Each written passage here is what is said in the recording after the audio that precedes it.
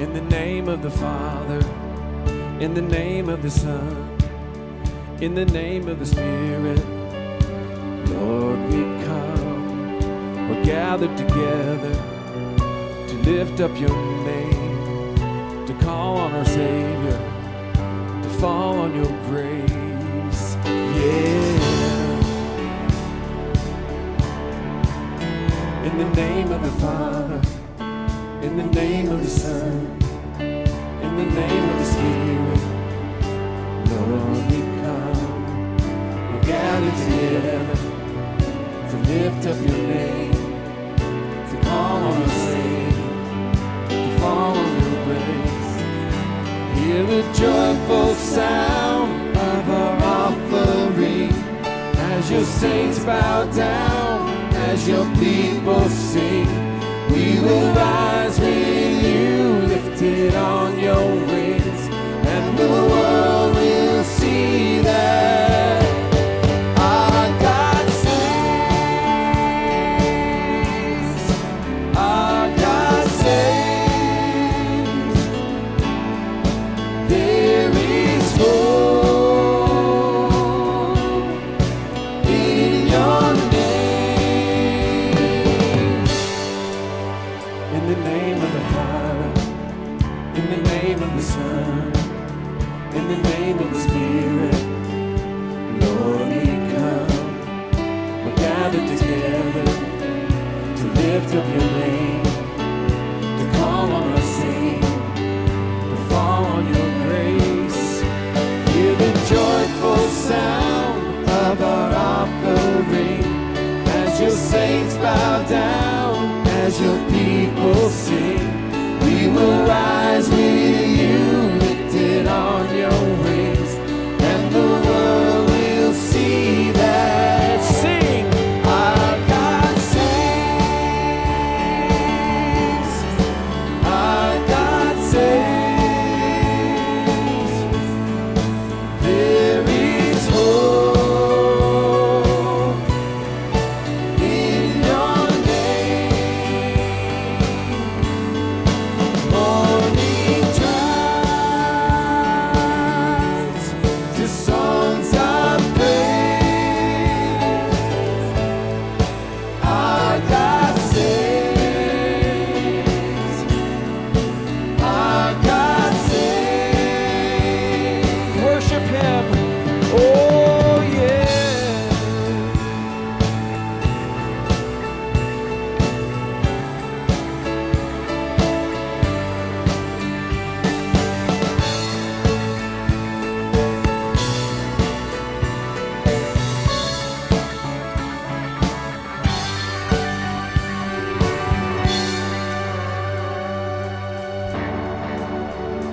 Hear the joyful sound of our offering as your saints bow down, as your people sing.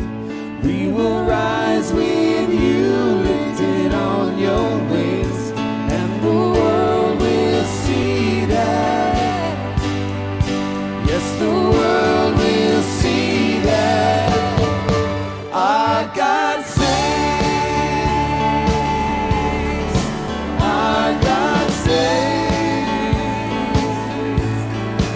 There is hope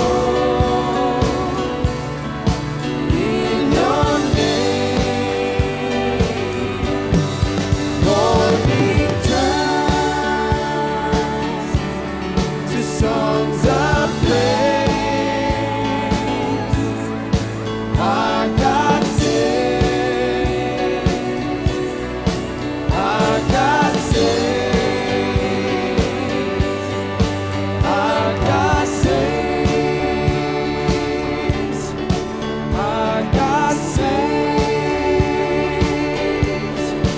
Our God saves. Sing, church. Our God saves. Yeah, hallelujah, Jesus. We love you, Lord. We give you praise.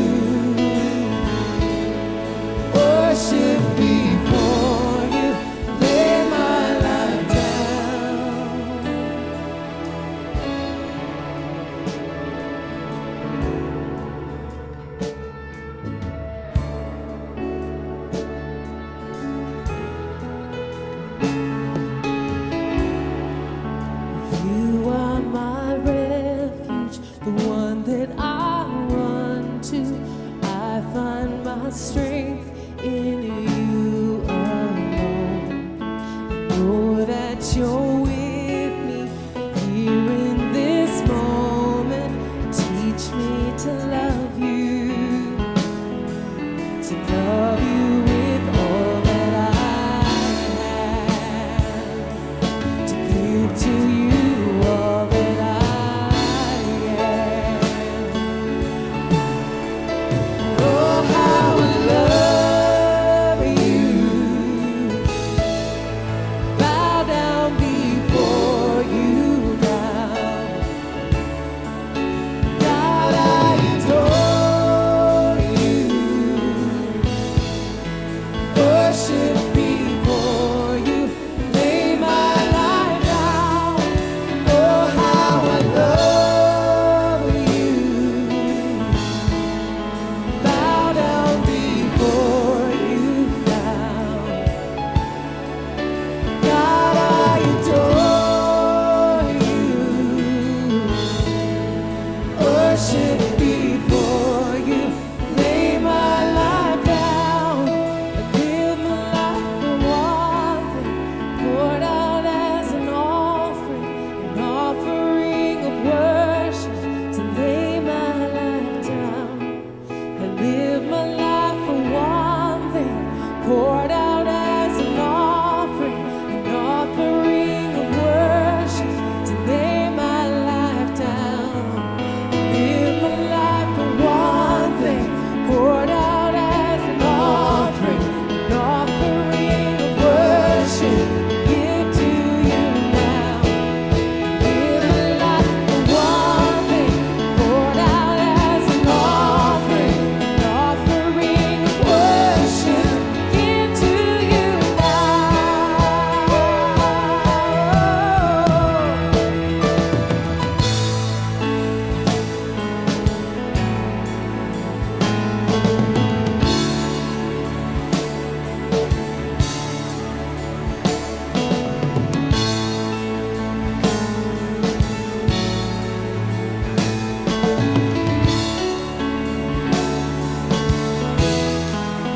Oh, how I love you.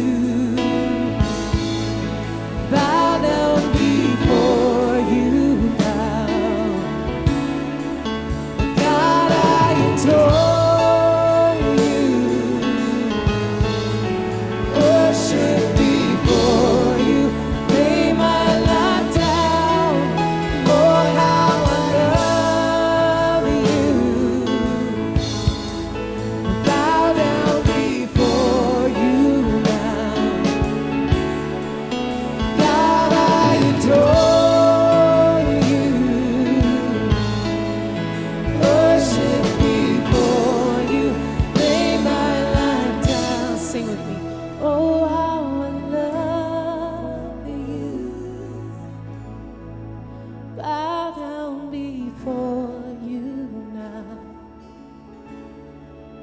God, I adore you. Worship before you. Lay my life down. That is the cry of our heart this morning. Oh, how we love you, Jesus. We love you so much.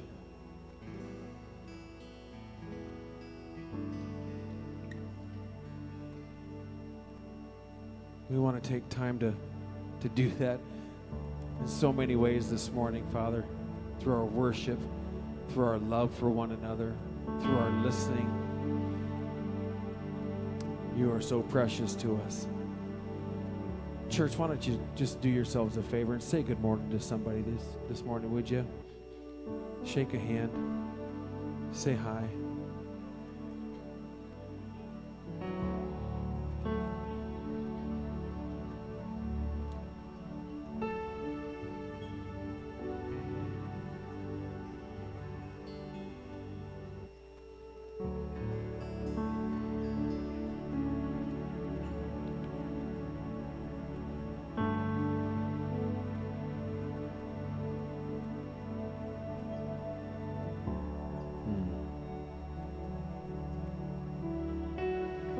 Well, we want to continue to worship him this morning and do so by giving back.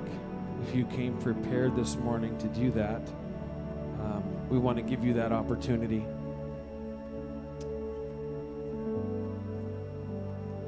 I love the provision that he makes in our lives. And so the deacons will be around shortly, if that's you today. But will you pray with me? And let's give him thanks today for all that he has done. Jesus, we do love you. And we want to recognize you and continue to worship you by giving back. Lord, even on our worst day, we are blessed.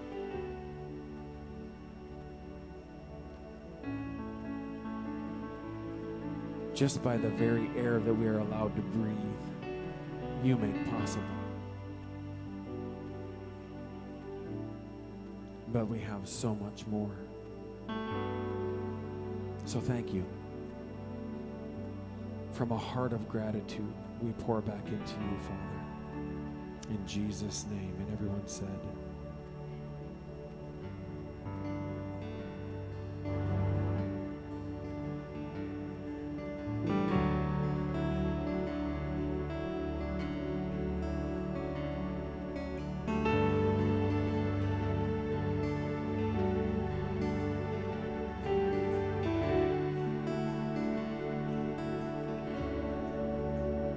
things are passed away. You'll never see the sea. Your constant grace remains the cornerstone. They that with all one day breathing in life again, you cause your sun to shine on darkest nights. For Lord, you've done me well. For our love, this will be our half-time song. Jesus, we love you. Oh, how we love you. You are the wonder our hearts adore.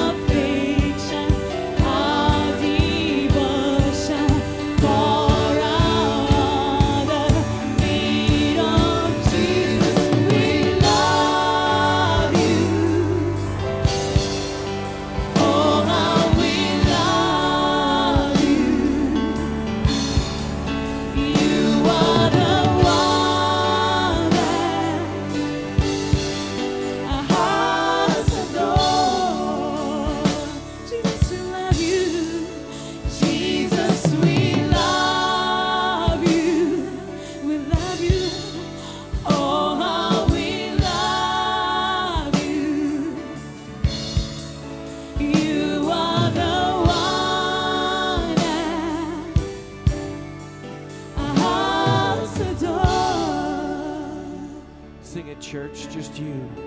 Jesus, we love.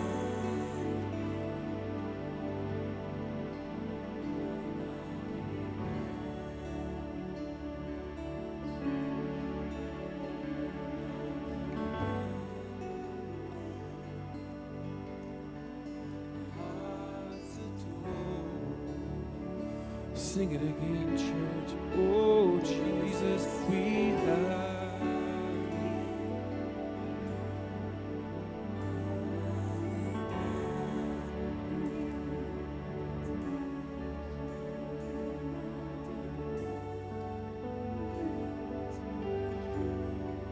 Our hearts adore you. Jesus, we love you. Oh, how we love you. You are the one that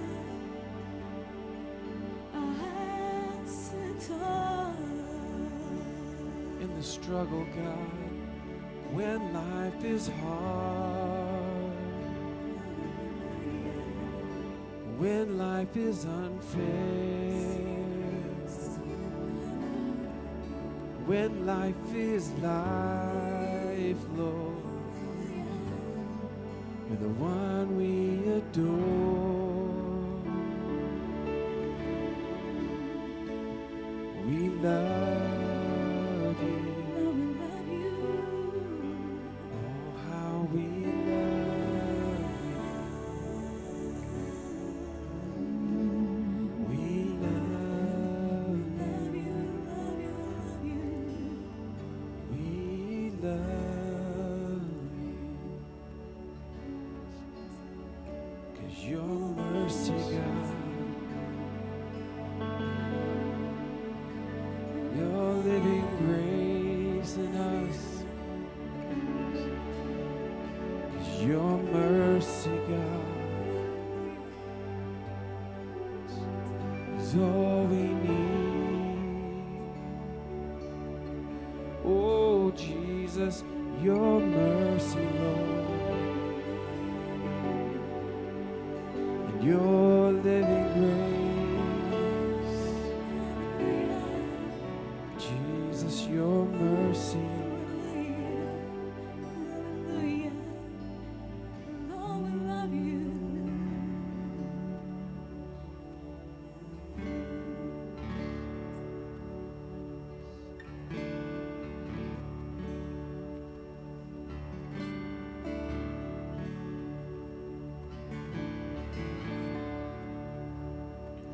I once was lost, I walked away.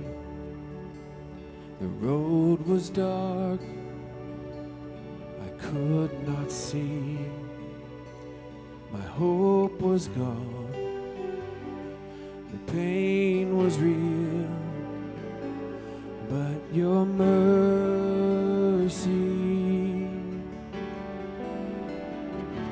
you saw my steps, felt my fears, you heard my cries, you caught my tears, arms open wide, you ran to me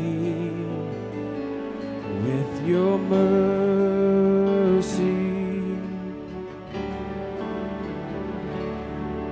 Your mercy, your mercy. I stand before my King and bow my heart to sing. You saved me, you raised me, you died so I could live. No greater love than this, your mercy.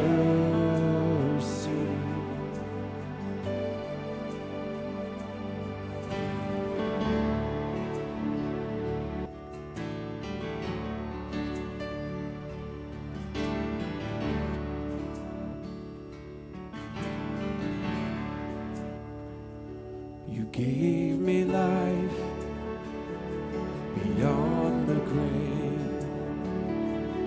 deepest shame is cast away.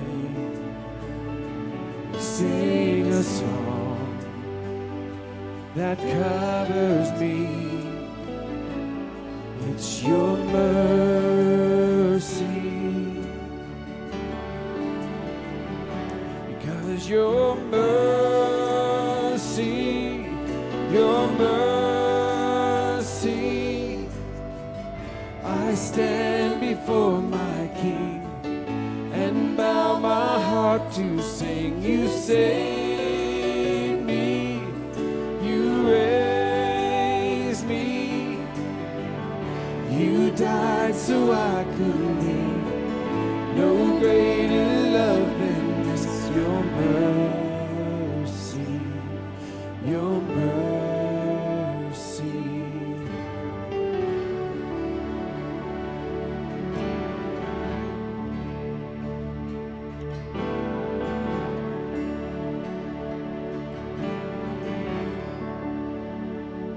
Your loving kindness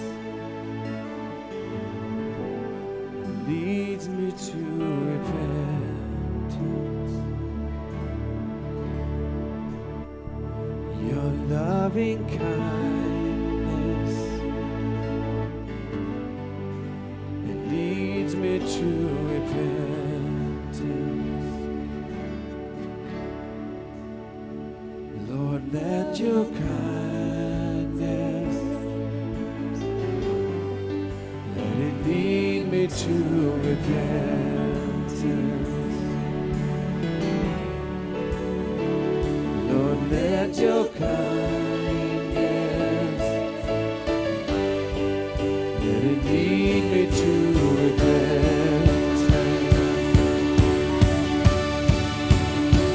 Because your mercy, your mercy,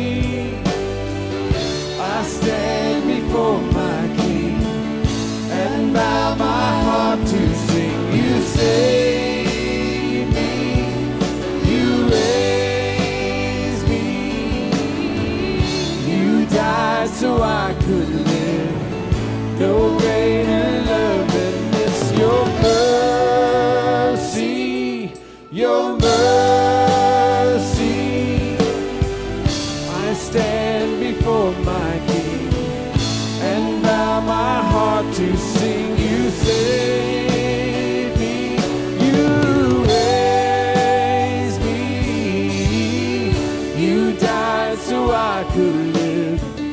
No greater love than this. Your mercy, your mercy.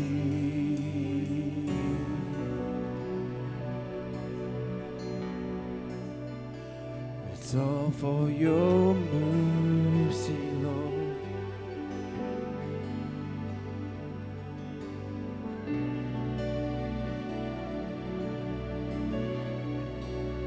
Thank you for your mercy, God.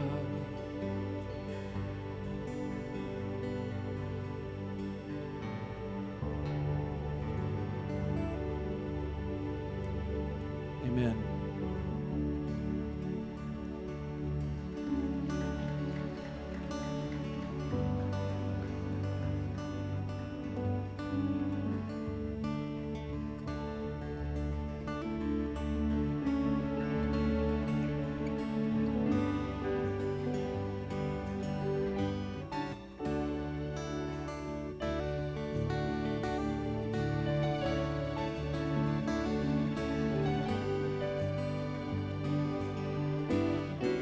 Sing, church.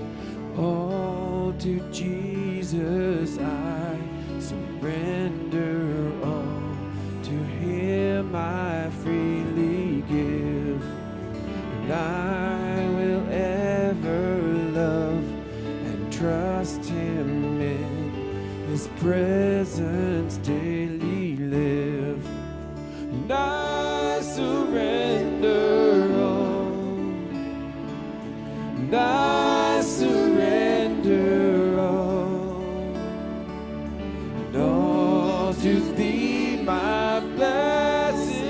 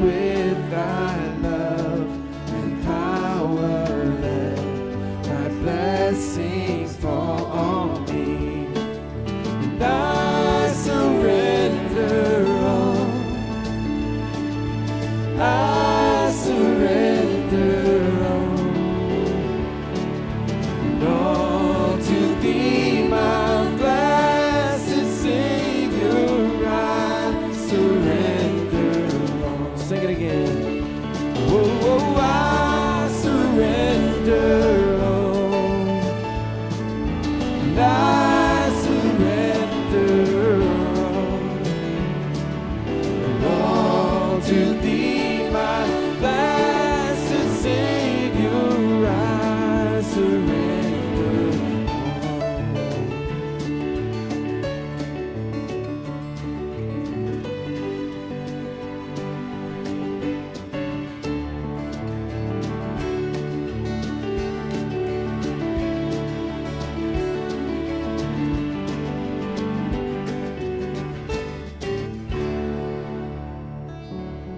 Hallelujah. Thank you, Jesus. We're going to take time to do what we just sang. You know, Jesus said that in this life there will be trials and struggles and pain and sorrow and all of those nice little things that comes with the package of living on earth, right? And when Jesus was with his disciples at the end during the Last Supper, he set a table, he prepared a table for us, not for his sake, but for ours. Because he knew that we would need this time weekly to be reminded of his work. And so if you didn't make your way to the tables when you came in, and you wish to do so now, it would be a good time. If you believe in Jesus Christ as your Lord and Savior, and you want to partake of the table that he prepared, the cup that holds the bread, which is the body that was broken for you, and the juice that represents his blood that was spilled out for your sin and mine, then please make your way to the tables. And then very simply head back to your seats. Allow the Spirit of God to overcome you. Bring yourself before him. As Paul said in 1 Corinthians 11, consider yourselves before you come to the table. Bring your stuff from the past week, all the junk, the things you said, the things you did. Listen. We're good at talking, and sometimes we need help listening. Father, help us now to come prepared to your table. We love you, Jesus.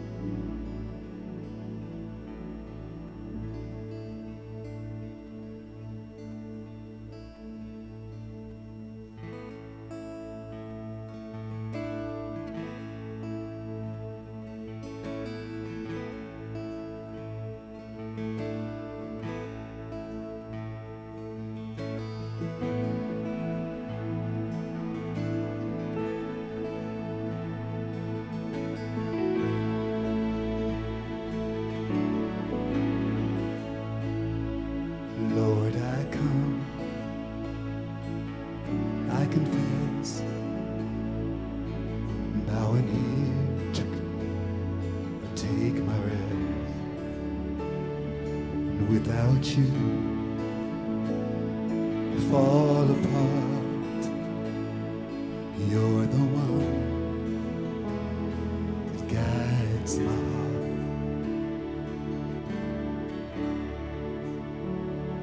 Lord, I need you. Oh, I need you. Every hour I need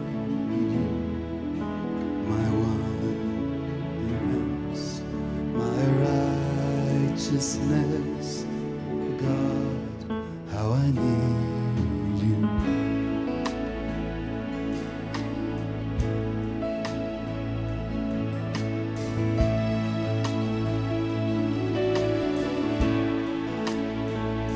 Where sin runs deep, His grace is more. Where grace is found, is where you are. Where you are, Lord, I am free. Holiness is Christ in me. Where you are, Lord, I am free. Holiness is Christ in me.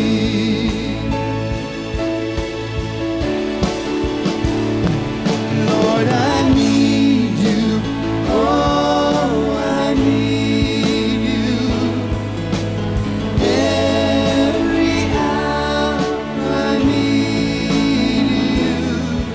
My one defense, my righteousness. Oh God, how I need you. Lord, I need you. Oh, I need you. Every hour I need you. My one defense, my righteousness. Oh God, how I need you. So teach my song to rise to you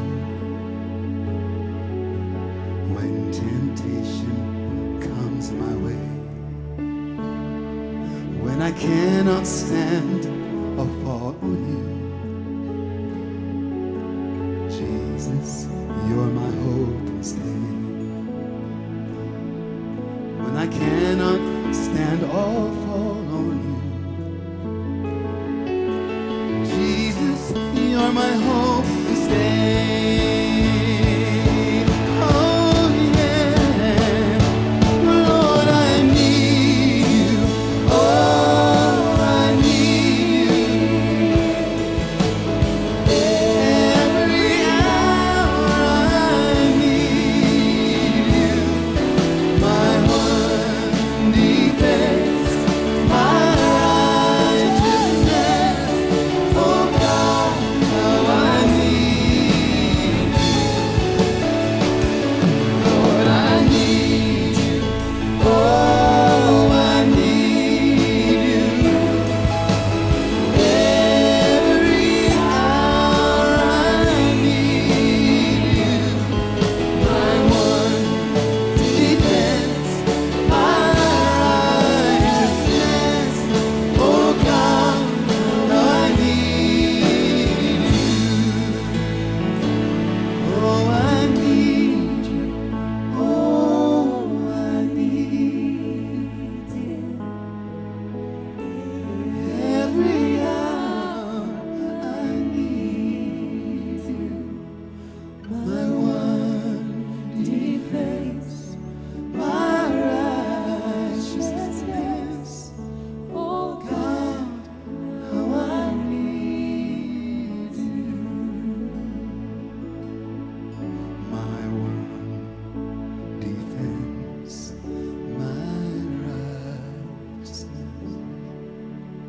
Oh God, how I need you. Morning, church. Would you stand with me as we come before the Lord this morning? What a great declaration to hear the voices that are rising to Him and to know that our hearts are behind those voices. We do need Him, don't we? Every day of our lives. Father, thank you for your presence here and the reminder of your goodness and grace to us. And as Jimmy said, as we move through the challenges of life as well as the mountaintop experiences, it's so comforting to know that you never leave us or forsake us, that you will be there to guide and direct us through all things. So we come today to simply say thank you, to acknowledge that you are our God, that we love you. It is our heart's desire to serve you and honor you, be a blessing to you. So teach us those things that we need to learn so that we can do what we desire to do. And I pray, Lord, you'll bless your kingdom as it gathers in various places throughout the world today, here in our valley and throughout this country, that your church would be blessed and people encouraged. And we look forward to the day when we'll all be together and worship together, all tribes, all tongues, all nations, on that day as we come before your throne. So bless us. Open your word now to teach us and encourage us, I ask in Jesus' name. Amen. Amen. You can be seated. Good to have you here this morning. It's good to have you, as I said. Welcome again. Just in your bulletins, I just want to direct you to take a peek in there and be reminded of things that are happening. Let me highlight a couple of things, if I could. One is a reminder of our Christmas Eve services, which happens to be on a Sunday this year. And so all three services, 8, 9:15, and 11, will be focused on the Christmas story. I was praying the other day about a message to share, and the Lord gave me 3 words: life in between.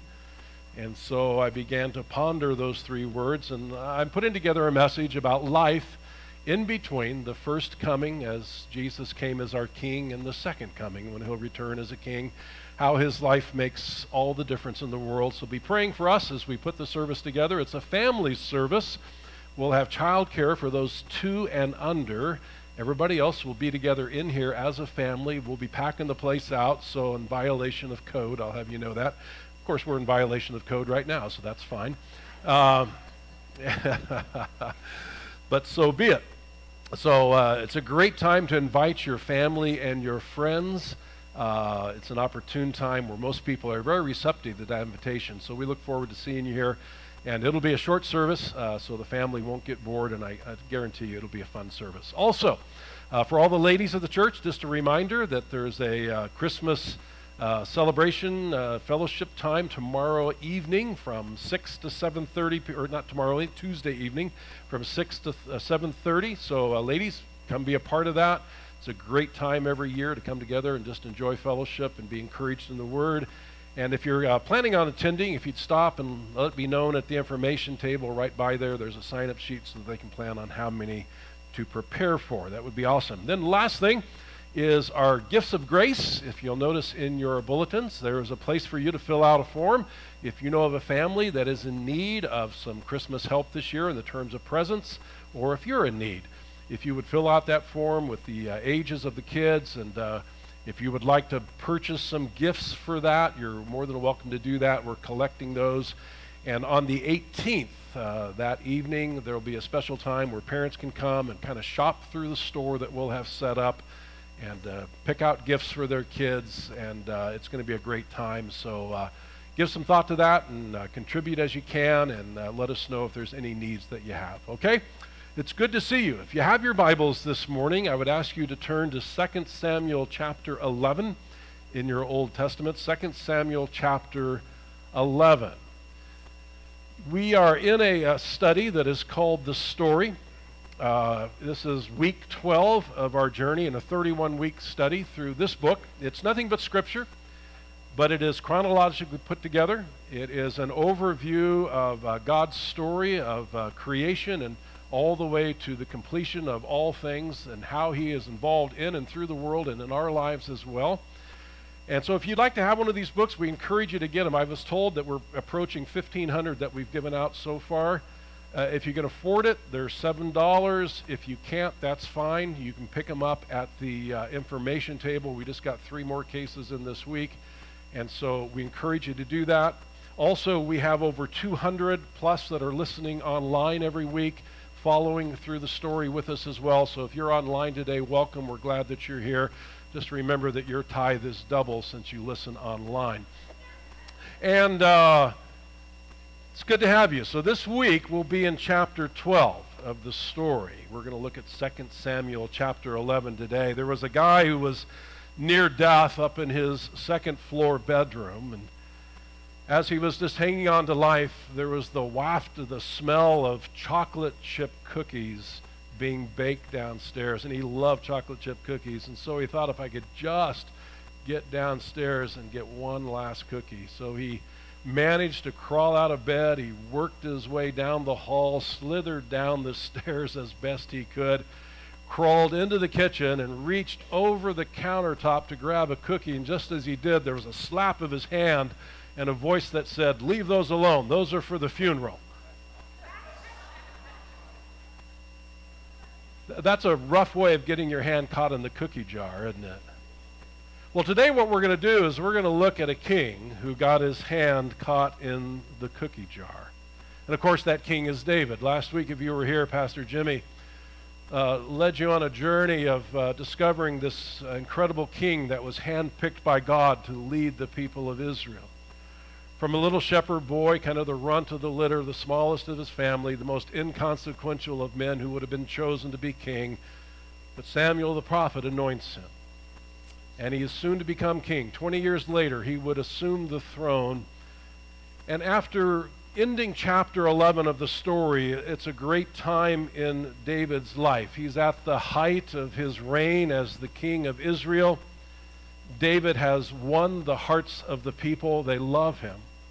The entire nation is singing his praises. He's expanded the boundaries of the United Kingdom of the Jews of Israel and Palestine from 6,000 square miles to 60,000 square miles. His kingdom is enlarging, his kingdom is growing, his kingdom is flourishing. The military force of Israel is stronger than ever in its history. The enemies of Israel have been systematically and decisively subjugated to the control of Israel's strength. David's healthy, he's happy, life is good. His economy and his diplomacy are a refreshing change from his predecessor, King Saul. There was not only a chicken in every pot in Israel, but there were grapes on every vine. I mean, it was just a prosperous, wonderful time. And David is sitting in his new palace that he has built in Jerusalem, and as yet, there's not a blemish on his integrity. But as we close the chapter in chapter 11, we move into chapter 12, and everything is about to change as we read through the narrative of the story. We begin our study in 2 Samuel chapter 11, verse 1, and this is what we read. In the spring of the year, when kings normally go out to war, David sent Joab and the Israelite army to fight the Ammonites. They destroyed the Ammonite army and laid siege to the city of Rabbah. However, David stayed behind in Jerusalem. That's an interesting statement, that David stayed behind at a time when he normally would have been on the battlefield leading his army against the foes of Israel. David finds himself instead at home.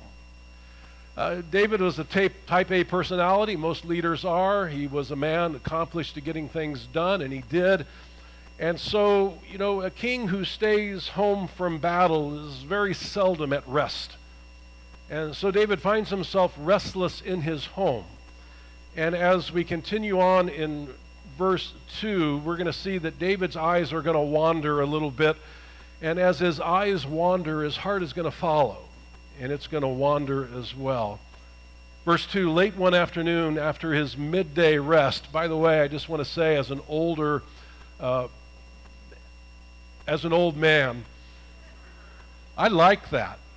I think there's something about a good siesta. How about you guys? If it's good for King David, it's good for me. Late one afternoon after his midday rest, David got out of bed and was walking on the roof of the palace. As he looked out over the city, he noticed a woman of unusual beauty taking a bath. He sent someone to find out who she was, and he was told, she is Bathsheba, the daughter of Eliam and the wife of Uriah the Hittite. Then David sent messengers to get her, and when she came to the palace, he slept with her. She had just completed the purification rites after having her menstrual period, and then she returned home. But later, when Bathsheba discovered she was pregnant, she sent David a message saying, I'm pregnant. So David finds himself on the horns of a dilemma. Here he is, the king of Israel. He looks out over his kingdom. His rooftop was higher than all others. He sees on the rooftop there a woman bathing.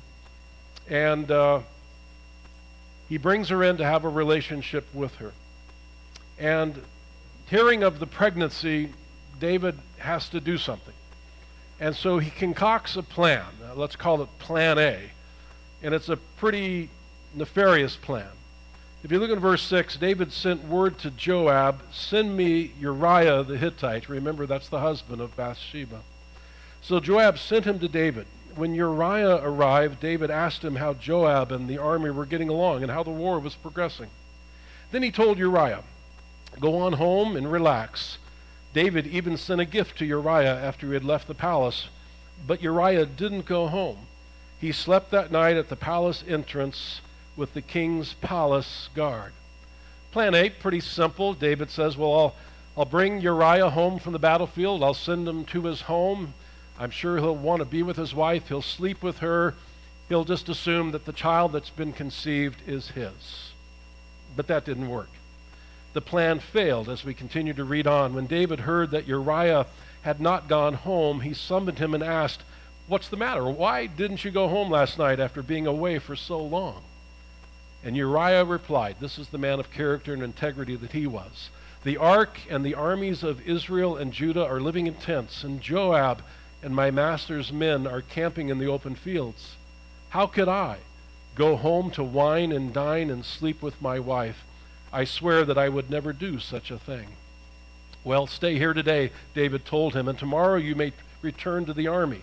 So Uriah stayed in Jerusalem that day and the next, and then David invited him to dinner, got him drunk, but even then, he couldn't get Uriah to go home to his wife. Again, he slept at the palace entrance with the king's palace guard. So Plan A doesn't work out too well. And so David is going to move to a surefire plan, and let's call it Plan B. And this is what he does, verse 14. So the next morning, David wrote a letter to Joab and gave it to Uriah to deliver. Now, this is interesting. I want you to notice this. Uriah is going to carry the very letter that's going to call for his execution. He's not aware of that, but David is sending it by him to Joab. And the letter instructed Joab, station Uriah on the front lines when the battle is fiercest, then pull back so that he will be killed. So Joab assigned Uriah to a spot close to the city wall where he knew the enemy's strongest men were fighting. And when the enemy soldiers came out of the city to fight, Uriah the Hittite was killed along with several other Israelite soldiers. Well, plan succeeded. David thinks that all is taken care of. Uriah is dead. Now he can marry Bathsheba, and he does, and he brings her into his palace along with his other wives and concubines. But pretty soon, the gig is up. As David is continuing on with life in the kingdom, one day the prophet Nathan is going to show up and is going to confront David with his sin. And we read about that in chapter 12. Nathan shares a story that is going to pique the interest of David. Verse 1 of chapter 12 in 2 Samuel, the Lord sent Nathan the prophet to tell David this story. There were two men in a certain town. One was rich, one was poor. The rich man owned a great many sheep and cattle. The poor man owned nothing but one little lamb he had bought. He raised that little lamb, and it grew up with his children. He ate from the man's own plate and drank from his cup. He cuddled it in his arms like a baby daughter. And one day a guest arrived at the home of the rich man, but instead of killing an animal from his own flock or herd, he took the poor man's lamb and killed it and prepared it for his guest. So David listens to the story, and the Bible says that David became furious. As surely as the Lord lives, he vowed, any man who would do such a thing deserves to die. He must repay 4 lambs to the poor man for the one he stole, for having no pity. Having responded that way, Nathan the prophet looks to David and then says these words, you are that man. And David knew at that moment that the sin of his past had caught up to him. And if you jump down to verse 12, David confessed to Nathan, I have sinned against the Lord. You know what's interesting is when you study the story of David, he is known in Scripture, he is defined this way, as a man after God's own heart. How is it that someone who's said to be a person after God's own heart could live such a way? This part of David's story is a very tragic story. His relationship with Bathsheba highlights 4 major biblical truths that are intertwined through the story that I want to share with you today, because in many ways David's story is our story. It's a struggle of sin. It's a struggle to repent. It's a struggle of confession. It's a struggle with forgiveness and the consequences of the actions that we sometimes involve ourselves in and how that plays out in life. We have in this story what I would like to call a window that we can kind of peek through and see these deep theological truths that not only were true in David's life, but are true in your life and mine. And I want to remind you that as we study Scripture, we're reminded that all the things that have been written before were written to instruct us. And so as we read these incredible stories that we've been studying about over the past several weeks, they're there for a reason. They're there as not only history lessons, but also valuable theological lessons of how we can better shape our lives to be the people that God wants us to be. Every one of us struggles with these 4 theological truths that I'm going to unpack for us today. Now, the first biblical truth that I want to talk with you about is the theological doctrine of this thing called sin. Anybody here heard of sin? Sure. Anybody here acquainted with sin? Don't raise your hand. I'm sure you are.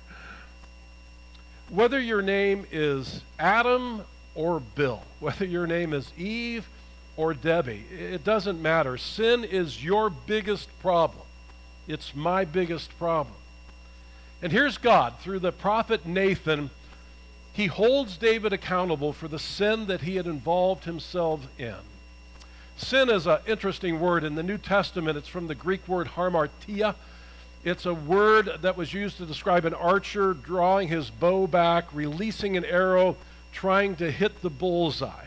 If you missed the bullseye, it was called a hamartia, a sin.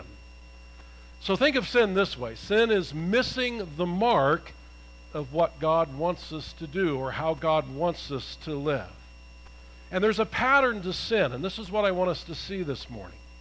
What was true in David's life is still true in your life and mine, and as I'll explain in a minute, it was true in the very beginning of time. So David, first of all, is on the rooftop that day, and he looks out and he sees something that he desires. He saw a beautiful woman. The Bible says that she had unusual beauty. Now, I ask the question, why was Bathsheba on the rooftop? I don't know. But irrespective of why she was up there, David could have stopped watching at any time, but he didn't. And so David lingers a little bit longer, looks just a little bit longer, and as he continues to view what he sees, he desires what he is looking at. His lust overtakes his sense and his morality and his understanding of what is right and wrong. And what's amazing to me is that his lust and his desire for Bathsheba is so strong that he doesn't even try to hide it. He sends for people from his household to go get her and bring her back to him. Here's the truth about David. At that moment in his life, and anytime you and I sin, it's true for us as well. What he wanted more was Bathsheba more than honoring God. And anytime you and I are at a crossroads of making decisions in our life that affect our relationship with God, where we have an opportunity to sin, when we cross that threshold, what we are basically saying is we desire that which we see or covet or want more than we want to honor God. And so David saw, he desired, and then finally he took, as a result of that desire, something that was not rightfully his to take, another man's wife. In the very beginning, when God created Adam and Eve, we see the same pattern. God places Adam and Eve in a perfect environment and says, the garden is yours to enjoy. You can have everything in it except for one thing, the tree of the knowledge of good and evil. The day you eat of its fruit, you will surely die, God says. And Satan comes along and says, did God really say that? I mean, let's think this through. Here's the truth.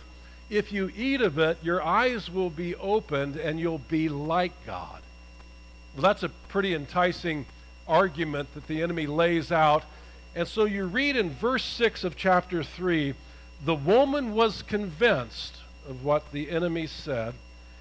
Notice the progression. She saw that the tree was beautiful and its fruit looked delicious, and she wanted the wisdom it would give her, so she took some of the fruit and ate it. Do you see a similar pattern? She saw, she wanted, and as a result of that, she took that which she knew was forbidden by God for her to have. Listen, it's not the seeing of things that's the problem. It's not even the desiring or wanting of things that's the problem. It's the ingestion of the evil that becomes the problem. It's when we allow our desires to take hold of us and we give into those desires, that's when it becomes sin to us. James, the Lord's brother, said this in chapter 1 of his letter. Temptation comes from our own desires, which entice us and drag us away. These desires give birth to sinful actions, and when sin is allowed to grow, it gives birth to death. It's the enticement, it's the allurement, it's seeing, it's desiring, and then once partaking or indulging in, it becomes sin, which destroys us. So write this down if you're taking notes. This is a great definition for sin. Sin is an impulse that is indulged. It's something that I know is not right for me, but I indulge in it anyway, and at that moment it becomes sin to me. I miss the mark of what God wants me to do. And by the way, that's true whether you know the Word of God or whether you don't. Did you know that? The Bible says that God has given you this thing called a conscience, and that instinctively, intuitively, we all know right from wrong, good from bad. And when we give in to a bad impulse, it becomes sin. So sin is when you don't let go of the thought. You fester the thought. You allow yourself to brood on the thought. You decide to host and feed the sinful thought, and that's what leads you into sin. So every one of us here is sin. The Bible says very clearly that we all struggle with this thing called sin. And so David finds himself having sinned in a very difficult situation. So one of the great biblical truths that we see attached to the story is something that helps us with our sin. It's the biblical doctrine of what we call forgiveness. Forgiveness. You see, the great news of the gospel, if you're not familiar with the story of God, is that God stands ready to forgive our sins. It's his desire to forgive each and every one of us for the things that we do in our lives that are wrong. If you're a believer here today, if you're a Christian, and you've given your life to Jesus Christ, then your sins have already been forgiven. You need to know this. When you appropriated the blood of Jesus Christ to your life, your sins, past, present, and future, have already been forgiven. And here's something that's very confusing and hard for people to understand. Our salvation is secure even when our hands are dirty. Well, how can that be? How can I, as a sinner, still have the security of knowing that I'm in salvation with God through his Son, Jesus Christ? And it's really, really important to understand this aspect of forgiveness. Because forgiveness is not conditional with God. It's unconditional. It's not dependent on how well you or I keep our nose clean. It is dependent on what God has done for us through his Son, Jesus Christ. So many people that I talk to feel like they need to keep on earning their salvation. Yeah, I've got to keep doing better. I've got to do this and I've got to do that. I've got to have more good works and more good deeds. Because if I don't do that, then maybe I'm going to lose my salvation. We all need to understand this about the doctrine of forgiveness. Forgiveness that is conditional is not forgiveness at all.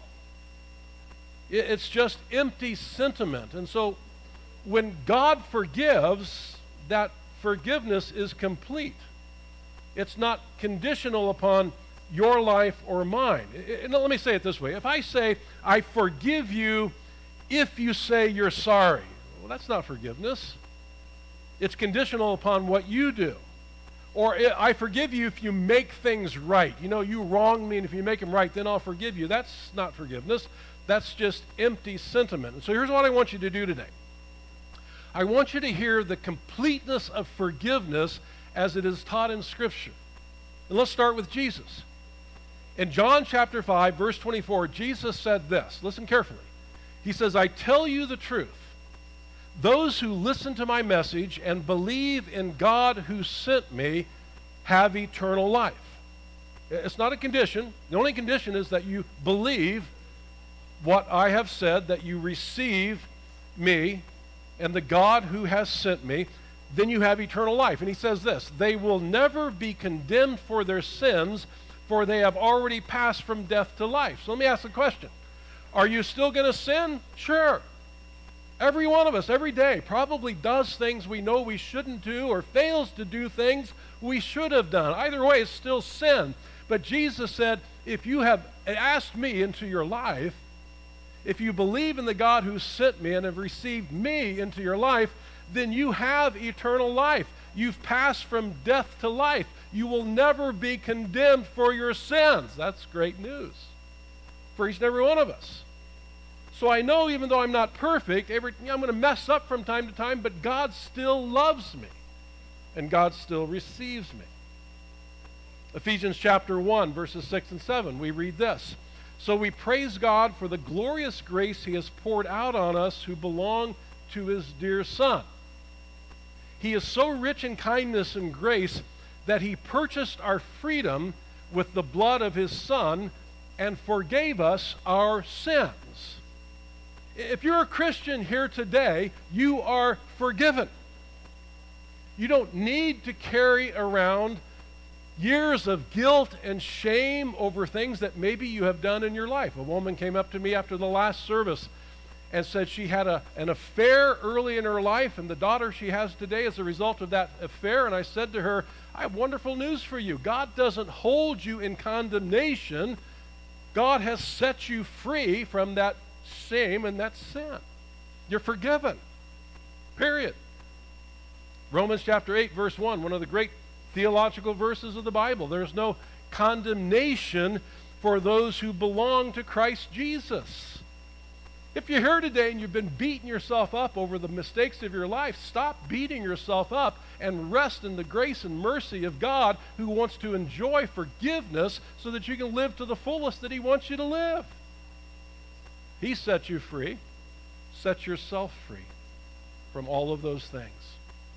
Romans 8:33, who dares accuse us whom God has chosen for his own? No one. For God himself has given us right standing with himself. And then Romans 3, I've got to read this. Verse 23, for everyone has sinned. We all fall short of God's glorious standard. Every one of us in this room. Yet God, with undeserved kindness, declares that we are righteous. He did this through Christ Jesus when he frees us from the penalty of our sins. That's great news, you guys. So we sin. We all sin. David sinned. But David received the forgiveness of God, and God wants to extend that forgiveness to us when we sin. The prophet Nathan said to David, yeah, you've sinned, but you are not going to die as a result of that. You're going to be forgiven your sin. So for you and I, it's important to remember that it's God who initiates this change in our status as sinners. God is the one who reconciles us to himself, and that forgiveness and reconciliation is offered to every person who accepts Christ as their Savior.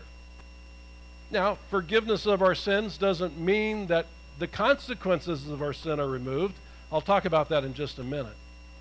But you've got to remember that as a Christian, your sins are forgiven. Past sins, present sins, future sins. Okay, so here's the logical argument. Okay, Tom, if what you say is true, if I sin and God just automatically forgives, then I can just keep on sinning. So what's the matter? I might as well just live as I want, since God is going to forgive me. Well, the Apostle Paul anticipated that that question would be raised as he wrote the book of Romans, the greatest theological dissertation on justification by grace through faith alone, that Paul writes and says it's not about what you do, it's about what God has already done. It's just appropriating what God has done to your life and living and resting in that.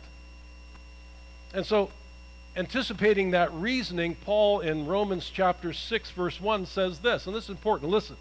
He says, well then, should we keep on sinning so that God can show us more and more of his wonderful grace? And here's what he says. Of course not. Since we have died to sin, how can we continue to live in it? And I want you to highlight or think about the word continue. If you continue to live in sin, you have to ask yourself, have I really given my life to the Savior? When you recognize your sin, acknowledge your sin, see your sin, and you repent of your sin, then forgiveness comes as a result of that. If forgiveness is attached to that, because your conscience, your heart is attuned to God. That's what Paul is saying. Since we've died to sin, how can we continue to live in it? Or have you forgotten that when we were joined with Christ Jesus in baptism, that's why baptism is so important, we joined him in his death. For we died and were buried with Christ by baptism. And just as Christ was raised from the dead by the glorious power of the Father, now we also may live new lives. So you and I have the power by the Holy Spirit to live the life that God has caused us to live. Every now and then we're going to hit a bump in the road, we're going to stub our toe, we're going to do something wrong, we're going to make a mistake, but God has forgiven you through Christ Jesus. So, what do we do then when we sin, knowing that it's going to happen? And this is the third major biblical truth that we see in the story of David and Goliath, or David and Bathsheba. And it's the doctrine, the biblical doctrine of confession.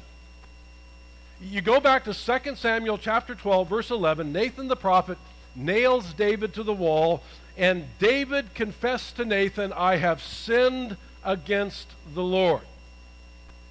Now, do we know that David's confession and repentance was sincere? Well, yeah, we do. Because if you go to the Psalms, David wrote about this very instance in the Psalms. That's why in the story, chronologically, you'll see in your reading this week that these two Psalms are in your reading. So David sins with Bathsheba. He is confronted by Nathan the prophet. He confesses his sin. He says, yes, you're right. I'm the man. I did it. And David writes in response to that these words, Psalm 32. Oh, what joy for those whose disobedience is forgiven, whose sin is put out of sight. Yes, what joy for those whose record the Lord has cleared of guilt, whose lives are lived in complete honesty. When I refused to confess my sin, my body wasted away, and I groaned all day long. Day and night, your hand of discipline was heavy on me. My strength evaporated like water in the summer heat. By the way, have you ever experienced that? You know you've done something wrong. You know you made a mistake. You've been hiding it. You've been keeping it in the secret. You think no one knows about it. And you think you're going to skate through and get away with it. And my guess is if you've ever experienced that, you experienced what David just wrote about. There's a guilt attached to that. There's a shame attached to that. There's this feeling of powerlessness attached to that because we haven't been honest with God and we haven't been honest with other people. And so David says, finally, I confessed all my sins to you. I stopped trying to hide my guilt. I said to myself, I will confess my rebellion to the Lord, and you forgave me. All my guilt is gone. That's why David was called a man after God's own heart. It wasn't that he was perfect. It was that he always knew where to come back to. His center was in God. That's why he could write in Psalm 51, have mercy on me, O God, because of your unfailing love. Because of your great compassion, blot out the stain of my sins. Wash me clean from my guilt. Purify me from my sin. He goes on and says, create in me a clean heart, O God. Renew a loyal spirit within me. David understood that if he was going to be in relationship with God, then he needed to confess the sin that was in his life. Someone said it this way. I put this quote in your outline. To confess your sins to God is to not tell him anything he doesn't already know. God's keenly aware of your sin and mine. Until you confess your sins, however, they are the abyss between you. In other words, there's a canyon, a chasm that exists between you and God when your sins stay unconfessed. When you confess them, they become a bridge. So we're talking about relationship. Failure to confess the sin in our life destroys the relationship that God wants to have with us. If you were here at the very beginning, I said it's all about relationships. The story of God. He wants a relationship with people. He wants a relationship with you. The Apostle John said, if we confess our sins, he is faithful and just to forgive us and cleanse us of all unrighteousness. And I want you to notice something. John is not saying that we're required to confess every single sin before God will forgive us. How could we possibly do that? There are things that I've done that I'm not even aware I've done. There are sins that I've made that I wouldn't even know what to confess. But yet they're there nonetheless. John is talking about this forgiveness that has already been taken care of. It's done, it's finished by the death of Christ on the cross. With confession, we're not talking about having to confess every sin. We're talking about the recognition, the understanding that we are sinners and always in need of cleansing and forgiveness. Does that make sense? So every day your prayer as a believer should be, Lord, forgive me of things that I'm probably not even aware that I've done, a word that I spoke maybe that hurt someone's feelings, or something I did that I'm not even aware I did it yet. Lord, just forgive me. I need your forgiveness. I need to confess. And when we do that, God is faithful and just to forgive us. Maybe I can illustrate it this way, and I know this probably never happens in your relationship if you're married, but let's just assume that it might in your relationship or mine. If you lose your temper and you yell at your spouse, and again, I know that never happens, but if it were to happen, you lose your temper, you yell at your spouse, you're no less married than you were the day before you yelled at your spouse. Does that make sense? You're still married. But when you confess the sin, when you say to your spouse, honey, I'm sorry I said what I said yesterday, or I'm sorry I did what I did, or failed to do what you asked me to do. When I do that, it's a bridge that I'm building back to a harmonious relationship with my spouse. That's what God wants us to do. Confession builds that bridge and gets us back in that harmonious relationship with God. What did David say, Psalm 32? He said, when I refused to confess my sin, my body wasted away.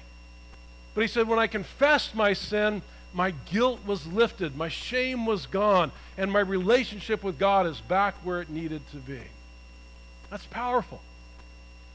So sin is a theological truth of your life and mine. Forgiveness is a theological truth that God forgives the sinner if the sinner's life is hid in the blood of his precious Son, Jesus Christ.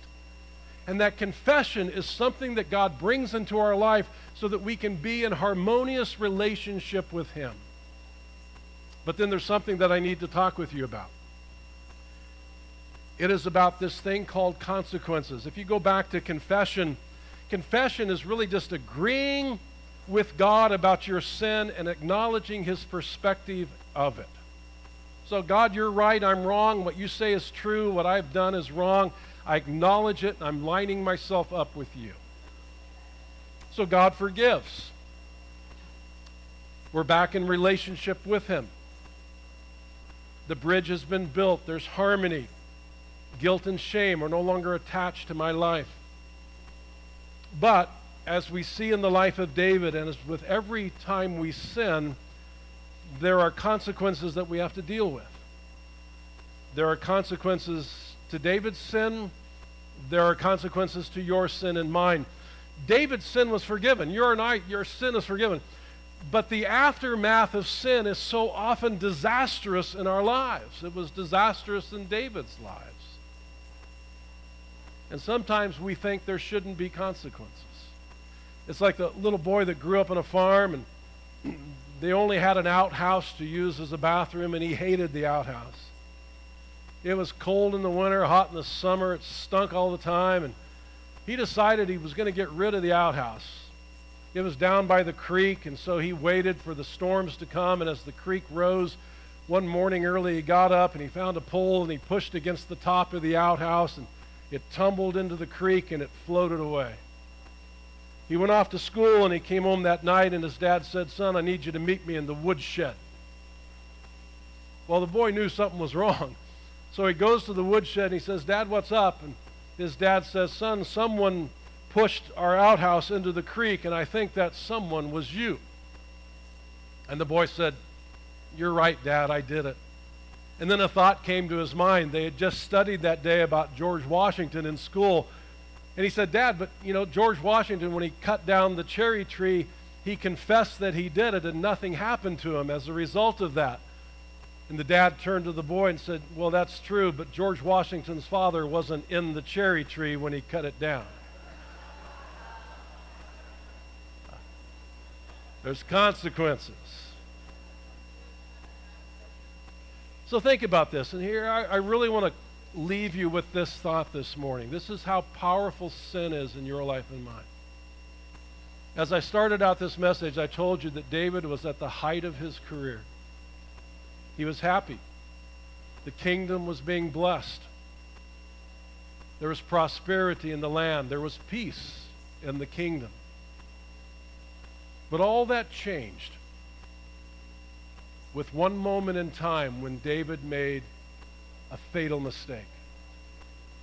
When he saw something and desired it so much that he took what was not rightfully his, and that changed his life and the kingdom's life forever. The baby that was conceived between David and Bathsheba would die. And David, as you read in Scripture, would almost lose his mind over the death of that child. His son Amnon conspired with his uncle to rape his half-sister Tamar. That's in his own family, in the king's family. His other son Absalom, 2 years later, would kill his brother Amnon. So David would deal not only the death of the child, now he deals with the death of his son Amnon, killed by his other son Absalom. And then, as if that's not bad enough, Absalom would attempt to take the throne away from David, and he would later himself be killed for that. And so David weeps the loss of 3 children in his life. All because of one fateful day when he made a decision to carry out what he knew in his heart was not rightfully his to do. My point is this. Up until David's sin with Bathsheba, everything was well. But afterward, his kingdom and family suffered greatly. And so here's what you need to take home. Consequences are what we live with as a result of our sin. And they remind us of the results of our sin. God forgives. The sin is taken away. Relationship is restored as we confess them to God. But the consequences are often left for us to deal with, and they are a vivid reminder of how powerful sin is in our lives. They're like a ripple effect through our lives. If there's lessons that I could give you to take home, there would be 4. And 4 simple words. The first is this: resist. Resist temptation. Because the enemy knows your weakest spot better than you do. And every one of us has one here. So resist. Build walls around you where necessary to keep the evil one from entering into your life and leading you down that path of temptation. Second word I would share with you is this: confess. If there's something in your life that you know is not right, if there's something that is amiss, and I can't share this strongly enough with you because I care for you, confess it. Acknowledge to God, this is not right in my life, and I'm sorry, God. Whatever it might be for you, and you know what it is, even as I'm saying these words, it's coming to your mind. Confess to God like David did. Oh God, create in me a clean heart and help me to live for you. Third word, experience. Experience the forgiveness and grace and mercy of God. If there's something in your life from the past that is bringing guilt and shame into your life, reach out to Jesus, invite him into your life, experience his grace and his mercy and his forgiveness so that those chains can be broken once and for all.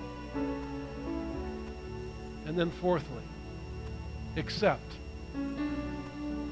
Whatever the consequences of your sin might be today, learn to accept it. It's not maybe what you would want it to be, but it's there as a visual reminder to you of the consequences of sin in your life so that you can avoid that in the future. You look at the story of David and Bathsheba and you think it's just a story about lust. You think it's just a story about adultery or just a story about murder, but it's so much more than that, you guys. It's the story of sin and forgiveness and confession and consequences. And what was true then is still true today. So my prayer for us is that we would be a people who learn well from those who have gone before us and appropriate these principles into our life today as well. Cam and Christina are going to lead us in a song to close, and I would ask you to just stand with me this morning as they sing. And while they sing, I'll be down here and others will be here. Maybe you need to talk to somebody, pray with somebody.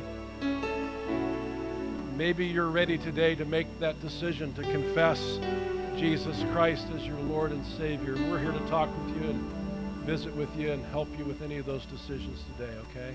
Can I pray for us? And let's sing, and then you're released to go. God bless you guys. Father, thanks for this day, this chance to be together as your kids.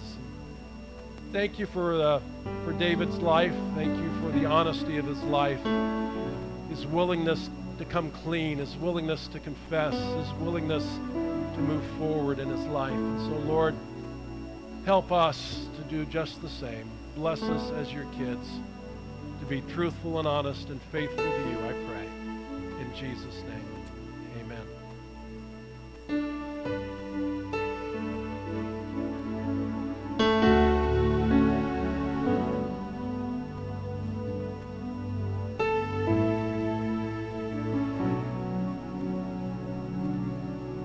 From the love of my own comfort,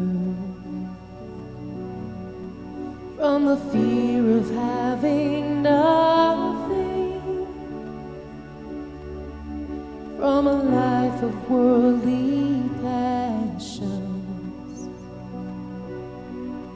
deliver me, oh God, from the need to be understood, from a need to be accepted,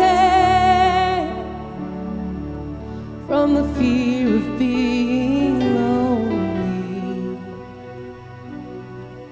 Deliver me, oh God. Deliver me, oh God. And I shall not want no